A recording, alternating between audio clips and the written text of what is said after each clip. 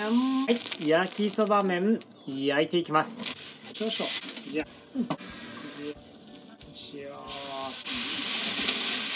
あの枝豆焼き。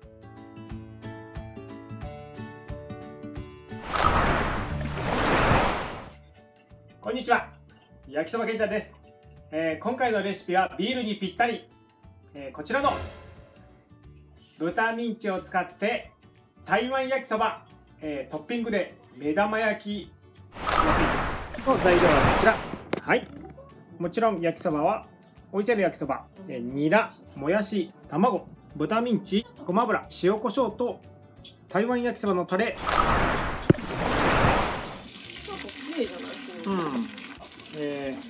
ごま油をフライパンに、豚ミンチ、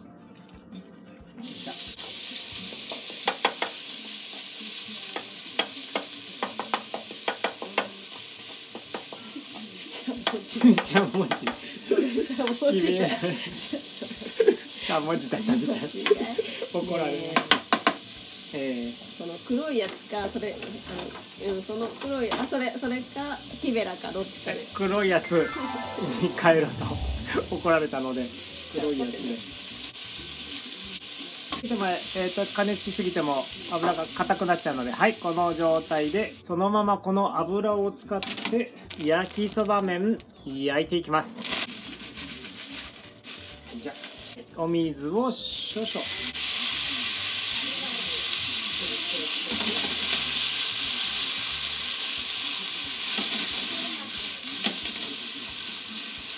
はい、水を全体になじませたら、はい、蓋をして中火で焼き目をつけていきます。焼きそば焼き目いかがでしょう。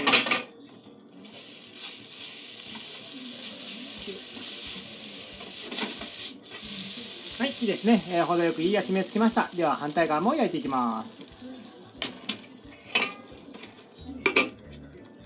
さあ、反対側、裏側も中火で1分経ちました。はい、いいですね。いい焼き目ついております。では、こちらをですね、火力を強火にして、はい、ではもやしたっぷり全部入れます。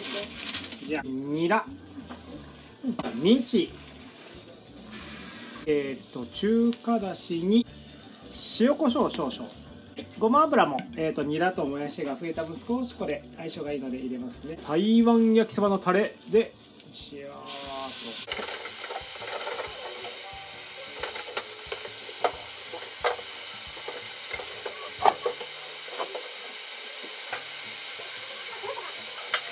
もやしを下にして、このもやしの水分をこれで出すとほぐれやすくなりますね。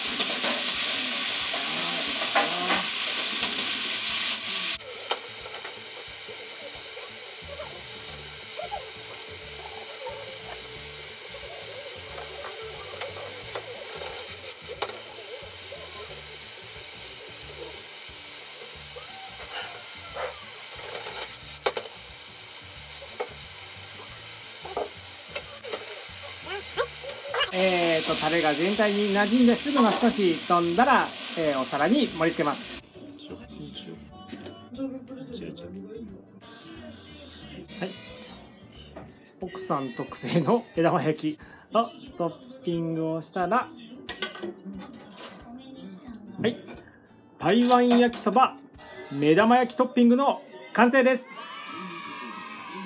台湾焼きそば目玉焼きトッピング、私は辛いのが好きなので、こちらラー油をよいしょかけて、うまい。目玉焼き黄身を絡めることで辛みもマイルドになるので、辛さが苦手な人も、とってもいける、美味しく召し上がれると思います。また出ました娘。辛いよ。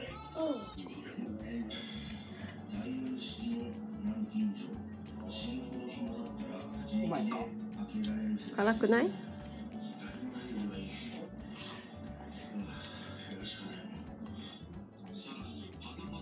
まい。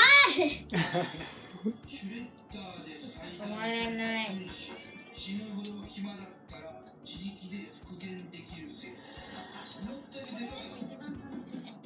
いい？はい、止まらないそうです。美味しくて止まりませんか？はい。